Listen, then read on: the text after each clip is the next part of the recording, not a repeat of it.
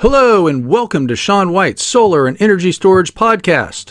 You can find out more about Sean White at his links page at solarsean.com. Ladies and gentlemen, welcome to the very first broadcast of radio station 710. 710 is Article 710 of the National Electrical Code, and that is for standalone systems. What does standalone systems mean? Some people call it islanding. However, it can also be for a PV system that's on your house that has battery backup. That battery backup output of that PV system on your house, that is a standalone system. Stand alone now and listen as I recite 710. 710.1. This article covers electric power production systems that operate in island mode and installations not connected to an electric power production and distribution network. Informational note: these systems are capable of operating in island mode, independent from an electric power production and distribution network, and include isolated microgrid systems or interactive with other power sources. Standalone systems often include a single or compatible interconnection of sources such as engine generators, solar PV, wind, energy storage systems, or batteries. 710.6 Equipment Approval. All equipment shall be approved for the intended use in accordance with one of the following. 2. 1. Be listed for the application. And 2. Be evaluated for the application and have a field label applied. Informational note: inverters identified as multi-mode and standalone are specifically identified and certified to operate in this application. Standalone inverters operate in island mode.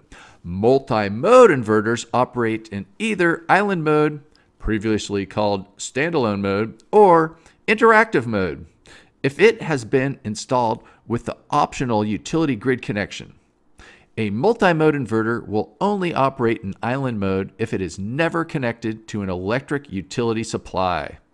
Standalone inverters are not evaluated for and are not intended for connection to export power in parallel with an electric utility.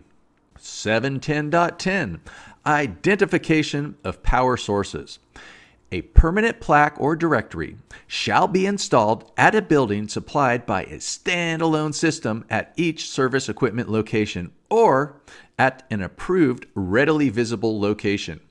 The plaque or directory shall denote the location of each power source disconnecting means for the building or be grouped with other plaques or directories for other on-site sources. Where multiple sources supply the building, the plaque or directory shall be marked with the wording, "Caution, multiple sources of power." The marking shall comply with 110.21b. Exception: installations with multiple co-located power production sources shall be permitted to be identified as a group. The plaque or directory shall not be required to identify each power source individually.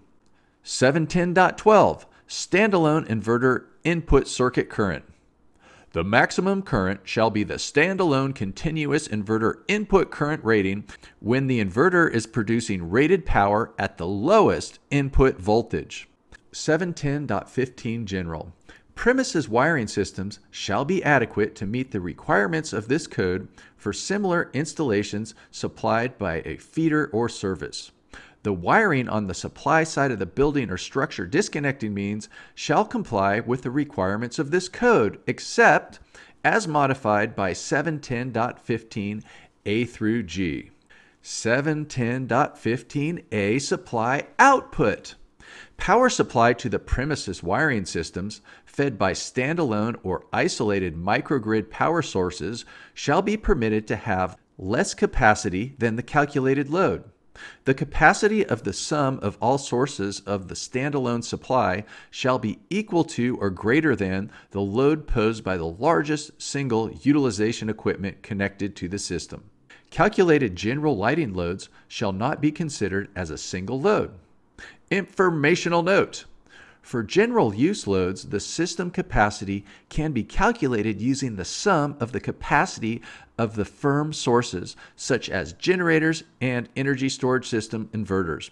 For specialty loads intended to be powered directly from a variable source, the capacity can be calculated using the sum of the variable sources, such as PV or wind inverters, or the combined capacity of both firm and variable sources.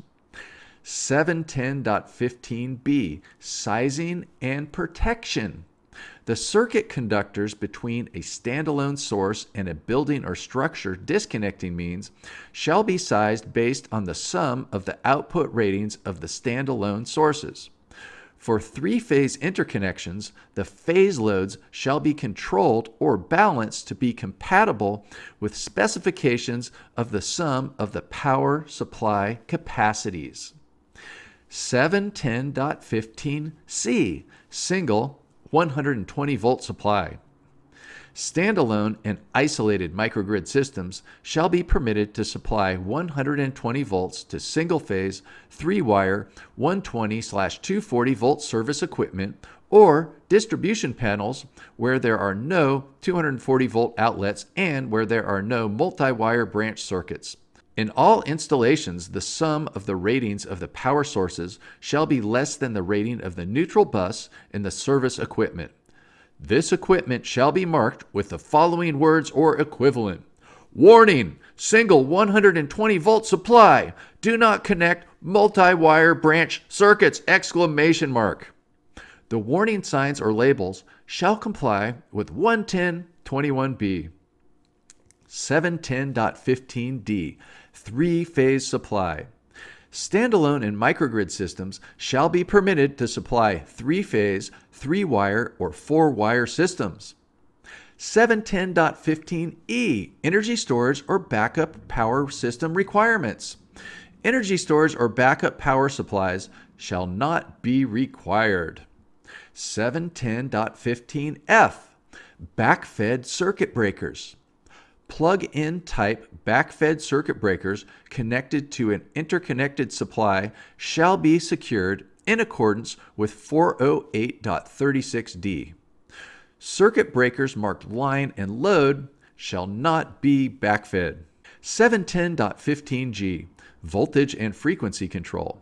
The standalone or isolated microgrid supply shall be controlled so that voltage and frequency remain within suitable limits for the connected loads.